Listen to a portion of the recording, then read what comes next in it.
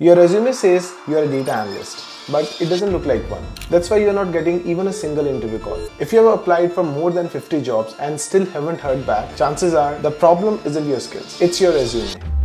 Most aspiring data analysts, they don't realize that this resume is not only the list of their experiences, it's their personal brand. So in today's video, I have divided it into 3 parts. The very first thing, we are going to talk about why your resume might not be getting noticed. Number 2, we are going to analyze 2 resumes, the real life resumes that the candidates they submitted to me. What are the things that they needed to improve if they wanted to get an interview call? And third and final, I'm going to walk you through a resume template that you should follow. And also we are going to talk about in that template how exactly you should write about your projects.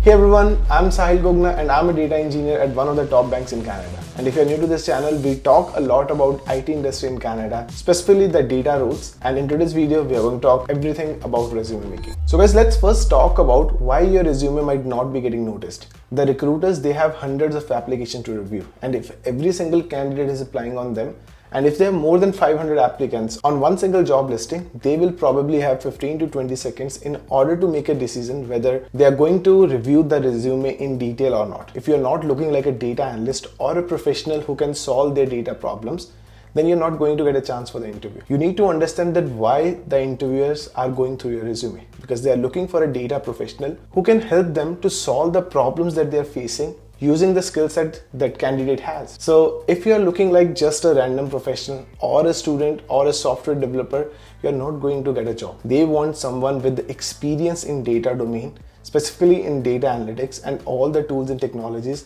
And not only just tools and technologies, they need someone who has solved the problems. Maybe not the real world problems, because you might be a fresher, right? So you're just getting out of college or a university, but you don't have the real world experience. But the recruiters, they would still love to see any of the good projects or any of the thing which can win their confidence that this candidate is the right fit to solve the problem. So if your resume is just looking like a general purpose resume, and I know there are thousands of videos on YouTube which will teach you how do you create a resume, but there's one thing that I felt that which is specifically missing. So that's why we'll break down everything and transform your resume into something that actually catches the eye of recruiter. So right now I'm going to share my screen, and there I'm going to present 2 resumes that the candidates they submitted to me, and we are going to talk about what are the things that they could have improved if they wanted to get an interview call. So the very first resume, as you can see about this resume, is the template. It's very simple, it's plain, there's no fancy columns, there's no fancy photographs or any of the graphics. So generally it's recommended that you use a template which is very easy to read. Good thing that the candidate, they have put their all the details at the top. But when it comes to the very first section, the profile summary, you would see that if they want to become a data analyst, it looks like a very general profile summary. It looks like that they copy and pasted it straight away from Google, right? Or maybe they used any other ChatGPT or any other AI systems where they didn't talk about what are the problems that they have solved. Right? Imagine that if I copy paste this particular section and take it to someone else's resume, right? So instead of this candidate's resume, if I paste it in your resume, it's going to work for you as well, right? So it's not something personalized that belongs to a candidate, right? And also about the data problem, it's just this one line that actually reflects that this candidate might have done something related to data. So this particular section, the profile summary, it needs to be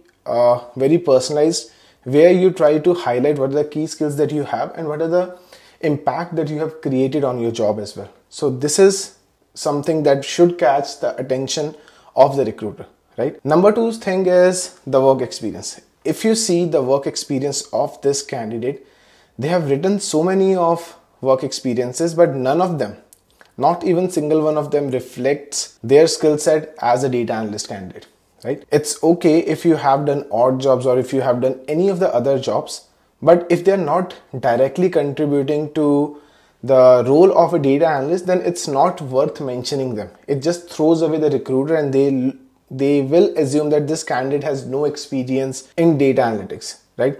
So for example, this loss prevention operator, or whatever the things that they have done. So if you're specifically mentioning that you are applying for a role of a data analyst, the second thing on this resume, it should have been something that helps you to leverage your technical skills, right? It could be your work experience in the internship role if you have. If you don't have, then you'll have to write your projects. We're going to talk about what's the correct order, but right now I'm trying to review this particular resume with you guys and see if you are able to understand what's the bad things in this resume. Definitely you're not going to commit the same mistakes in your resume. So work experiences, now you guys understand, because see, being a sandwich artist is nothing bad, right? You might need to do some part-time jobs, but if it's not directly helping you to showcase your skills as a data analyst, it's not worth mentioning it, right? Then the project section is missing. So if this person, he has no experience as a data analyst and they wants to showcase their skill set, they should be mentioning the project section. So that's a very crucial part, and it should have been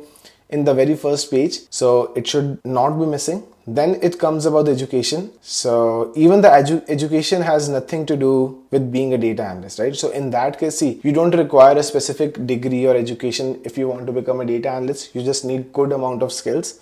And if you have some background which is not related to data analytics, it's totally fine to mention it, but don't mention in that much of detail. Doing anything else like summarizing the financial statements from information, it's not directly adding value to your candidacy being a data analyst. It should be just that you mention that you have a bachelor's degree and you have some sort of other additional courses as well. That's totally fine to mention, but don't go into too much of details because it's taking up a lot of space, right?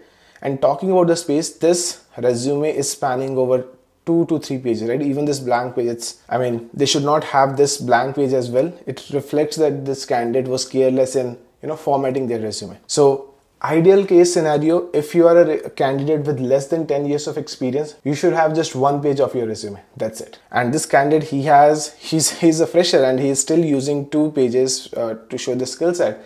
And in fact, in those 2 pages, it's still not clear that why are they right fit for that particular role for which the company is hiring. Then you talk about the skills. They have mentioned nothing about data analytics, no technical skills, no problem solving skills, nothing. And the languages section, I don't think so it's important, because let's say if you're applying in Canada, then you should definitely have English as your main language. And if you're applying in India, then definitely, again, in India as well, all the IT companies, they prefer that you should be very skilled with your English skills, with your communication skills. So by default, it's pretty much explicit that you should know English. In case the job description specifically mentioned that they require someone who has French experience or maybe German or whatever the company that you're applying for, then yes, definitely it's worth mentioning. But even in that case, I think you should be mentioning that here in your professional summary, because just creating an extra section for languages is going to take so much of space. Because right now we have just talked that you need 1 page resume, right? So if you keep on putting extra sections for every single thing, then it's going to be very difficult for you. Now let's move to the second resume, which is a bit better than the previous one that we have just reviewed, but it's still not anywhere near to, get an interview call. Again, the template is really good, I would say, because it's simple, it's plain, it will be passed by ATS, and even for the humans, it's very easy to read, right? But just imagine that you are presented with this resume and the very first thing that you notice on this resume is the Walmart sales associate work experience. Now you need to ask a question to yourself. Is this experience really adding any sort of value, or it's helping this candidate to showcase their skills as a data analyst? No, right? So you need to understand that the recruiters, they are going to give you a chance to interview only if you are able to express yourself as a data analyst and you can show yourself that you are the right person to solve the data problems, right? So being a sales associate at Walmart, it might help you to improve your communication skills. But you have to understand that just the communication skills are not good enough to get your job as a data analyst. Then when it comes to project, right? On the very first glance, it might seem that, okay, this candidate has done something good with their projects, but when you analyze them deeply, right? So this particular candidate, he has done something related to Mantra. They were trying to unveil the e-commerce trend, which is totally fine. But imagine that you are doing something for your hobby project. You are downloading dataset from Kaggle or any other public resources, and then you're trying to sell yourself as someone who has increased the sales by 15%. Just imagine, guys. If you were already increasing the sales of Mantra by 15%, why would you be still applying for jobs? Why didn't Mantra hire you, right? So it doesn't make any sense that from public data, you are trying to increase the revenue. And As an experienced professional, I'm clearly able to see that this candidate has just mentioned these quantitative figures in order to pass the ATS or just to grab attention, right? It's advisable to mention the quantitative figures, but they should be making any sense. You just cannot tell that I increased the sales by 15% when you're doing a hobby project, right? So it doesn't make any sense. Even for the other projects, they are not personalized, they are not end-to-end projects, they are not directed towards solving a real-world problem. And it simply seems that the candidate has put these experiences just for the sake of creating a resume. Now, if you are curious in knowing what exactly are the end-to-end projects, you'll have to subscribe to the channel, because in coming few weeks, I'm going to upload an end-to-end project video, which will be one of the projects that you can directly, follow and put in your resume. It is going to be very, very creative, very, very great project, because it's not going to something that you'll simply download the dataset from Kaggle and you'll be creating visualization. It is going to be a complete process. So if you want to get notification for that video, make sure to subscribe to the channel. Now let's head back to the other part. For the education, I think that's good. Now the important thing, the skills and interest section. Right? Guys, look, if you're applying for a data analyst job, yes, Python is required, right? So when you explicitly say that I know Python as a data analyst, the interviewers, they are going to assume that you know these libraries. Because what's the point of knowing Python if you can't even analyze data using Python, right? And if you are able to analyze data, then you will definitely require to know these libraries. So you don't need to mention each and every single library that you have ever worked upon, right?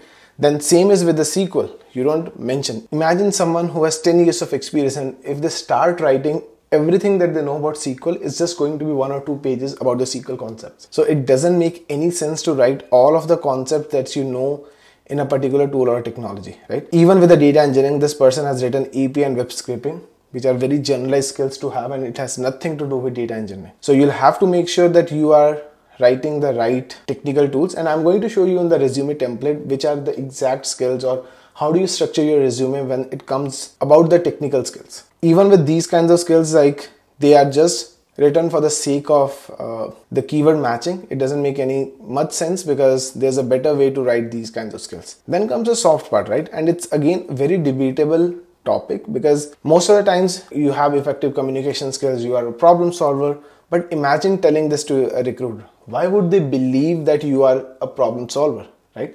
So there's a better section to prove yourself as a problem solver, and that's not the skill section. It's your experience and the project section. Imagine I'm telling you guys that I'm a problem solver, or let's say I'm telling you guys that I'm a team leader. It doesn't make any impact on you as a listener. But if I tell you that in my capstone project, I led a team of 4 people where I was the one who came up with the problem and I did XYZ thing, right? So the moment I tell you this thing, I automatically showed my leadership skills. I showed that I'm someone who is also good at taking initiatives, right? So according to me, these soft skills, you should be showing either in your project section or in your experience section, right? Awesome, guys. So now I'm going to talk about how exactly a good template should look like. So this is a template, and again, if you want the template to follow, I'm going to leave the link in the description so that you guys can just refer to this template and create one for yourself as well, right? So the very first thing that you noticed, it's the general details of the candidates. Then the first section is the profile summary, and irrespective if you're applying for an internship or a full-time role, the first section could be profile summary. Again, it's a very debatable topic that some people, they prefer writing profile summary. Some say that it's just a waste of time. You'll have to experiment it for yourself, guys. There's nothing like perfect resume. A perfect resume is the one that works for you.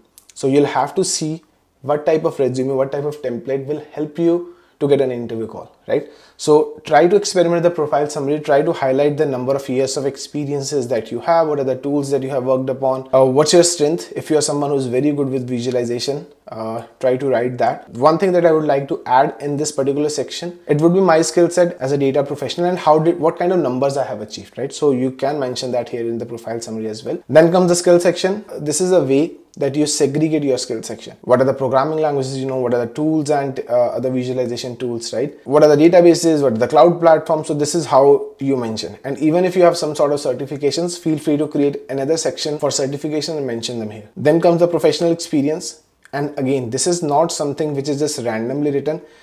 It follows the star and or the car methodology, where you try to explain what was the situation, what kind of tasks did you do, what were the actions taken, and what were the results achieved. For example, this is again an example of showing results. Wherever you're showing figures, they show that you have achieved something in the project, right? So you are also mentioning the type of technologies that you have worked upon. So instead of writing pandas in the skill set, this candidate has written it over here. And it's a good way to reflect your technical skills, right? Same thing is with the projects. So you write the projects in the similar way where you're trying to show an impact using star or car methodology, right? So you can search on the internet about star methodology, right? So it stands for situation, task, action, and result. And similar way, there's a car methodology that you can search for on internet and try to write your projects and your experiences using those. Then it's again educations. Then the certifications and awards. If you have done some extra certification or award, feel free to write them here as well in a separate section. Or if you have just one, you can also try to put it in the skill section, right? And then the voluntary experience as well. If you haven't done anything, for example, if you don't have any of the professional experiences to show, you can always write your voluntary experiences as well. Another resume template that I really want to mention, because even in this resume template, you might have seen that it's going over one page. If you really want to have a good template, this is a template that you can try writing your resume on. So I'm going to leave the link for this resume template as well in the video description below. So guys, that was the whole video. See, if you're creating an impactful resume, it's just based upon some sort of principles, the common sense principle, right? So you don't need to do fancy things while creating a resume. You just need to follow the simple things over and over again. So this was the structure of the resume that you should follow. These are the things that you should be avoiding, and at the end you should be looking like a candidate who can solve the data problems for the team. I hope you really liked the video. Make sure to subscribe the channel, because in the coming few weeks I'm going to upload a lot of videos about other data careers as well, and also some of the end-to-end projects that you guys can simply follow and put it on your resume. Make sure to like the video and do comment down that what were the misconceptions that you had about resume creation, and what are some other videos that you want me to create. I'll see you again next week in a new video. Thanks a lot for watching.